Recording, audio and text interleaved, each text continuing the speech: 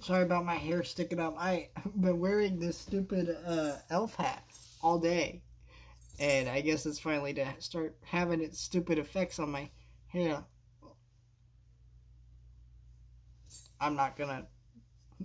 Ugh, that is terrible. Here, I'm just gonna put on the hat for the rest of the video. You know what? It's Christmas time, anyways. I look like shit anyway, so it doesn't really matter. I guess I look similar to the character in this movie, which is to say I look like shit and he looks like shit. For different reasons, but jeez. Alright. Today we're talking about The Whale. And The Whale is an interesting movie because I've heard nothing but phenomenal things. And lots of people also have heard nothing but phenomenal things. My theater that I work at is the only theater in town showing the movie. And when they open up showtimes for this movie, it almost completely sold out, this theater. Which is interesting because this is an A24 movie. And I'm not saying A24 movies aren't successful, but they do not fill up like that. You don't get a full theater full of people with A24 movies. You might get at least like a decent amount of them kind of mixed all over the place, like some in the back, some in the middle rows, some towards the front, you know, that type of thing. You're not going to get like a packed theater like that. But no, this one was packed. And I think it's because Brendan Fraser, people really want to see his comeback. This movie's had great press around it. And David Aronofsky is an incredible director. Black Swan, Requiem for a Dream, Need I Go On? You know, I mean, he's had other great movies that besides those two, but like those are just enough to show you how talented of a director and incredible as a talent he is when it comes to filmmaking. And this movie remains no different. My thought about this movie was it was going to be Requiem for a Dream, but instead of it being about drugs, it's about food. And it's not that. And what I mean by that is there's a lot of tragedy in Requiem for a Dream of what causes someone to get that kind of addicted to drugs and things like that. This doesn't really focus on too much on why this person gets addicted to food. It just is about sadness and how being honest with ourselves is the only way we can truly be happy.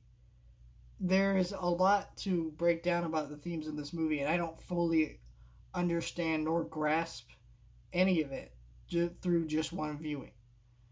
This is a movie that throughout the entire film, you know the outcome of the movie, but you are still completely engaged and immersed in this story that is a tragedy, but it's also not a tragedy. There's something to this film. There's a beautiful ending to this film that could be seen as horrible and sad, but also could be seen as other things.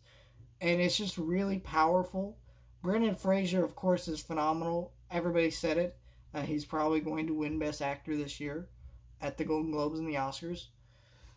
He is incredible. He gained all this weight to portray this character that you feel the size and the weight. You look at this character, you feel bad for him instantly just because Brendan Fraser is so incredibly good at portraying that humor, that humanity side to it. And this is a beautiful story about so many things.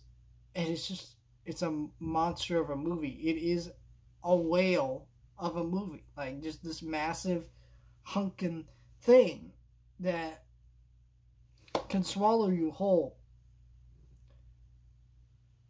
And it's just powerful. And I really, really love this movie. I cannot recommend this film enough. However, this is a film that may not be the right film for you depending on what your mindset is. What I mean by that is if you're a person who's I'm not having the best day, I want to go see a movie, this is not that kind of movie.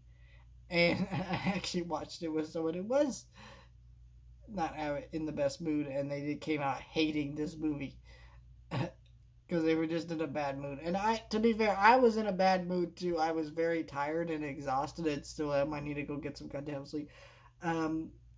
Holidays be doing this shit to me, man. But you know, it does really affect you. Anyways, that's what about my life. I'm just saying, like, you know, just, you know, if you're tired and you want to go get some sleep, this is not the kind of movie you go watch while you're tired as shit and want to go get some sleep. It's beautiful. It's awe-inspiring, and I can't wait to go see it again. So thank you guys for watching. Like, share, subscribe, and I'll see you guys next time.